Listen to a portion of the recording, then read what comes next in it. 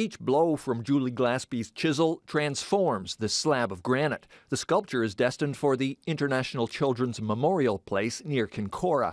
The family emerging on the face of the stone is incomplete. A hole cut in the shape of a child tells the story.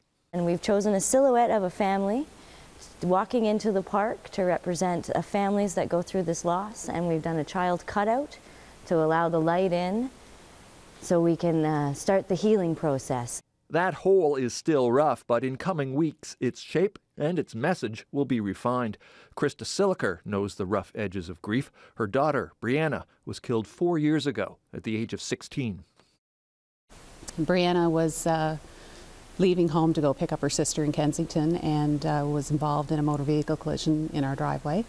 And that was November 4th, 2010. And she was killed instantly, and she was in her graduating year of high school. Krista and her husband Wade have planted a tree in memory of Brianna. Krista now serves as a volunteer with the International Children's Memorial Place. She says it's all part of dealing with the loss of her daughter, and she hopes the sculpture may help others.